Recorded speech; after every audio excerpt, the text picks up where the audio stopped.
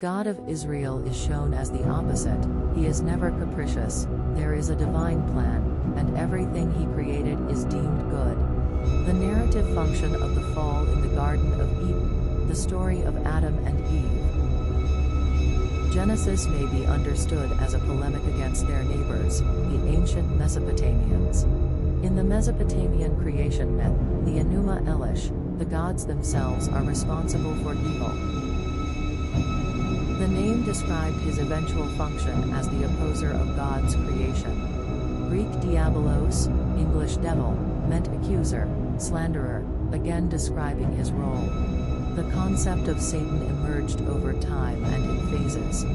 He evolved during the height of the Persian and Achaemenid Empire, beginning circa 550 BCE, and was adopted by Jews living under Persian rule at the time.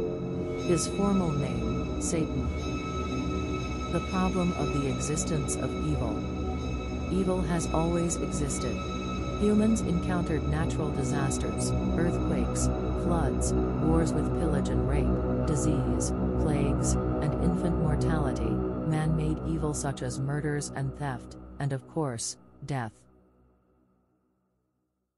Satan, or the devil, is one of the best-known characters in the Western traditions of Judaism, Christianity, and Islam. Surprisingly, this entity was a latecomer in the ancient world. Satan, as a totally evil being. The God of Israel is shown as the opposite. He is never capricious, there is a divine plan, and everything he created is deemed good.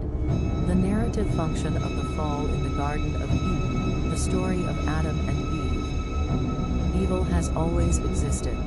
Humans encountered natural disasters, earthquakes, floods, wars with pillage and rape, disease, plagues, and infant mortality, man-made evil such as murders and theft, and of course, death.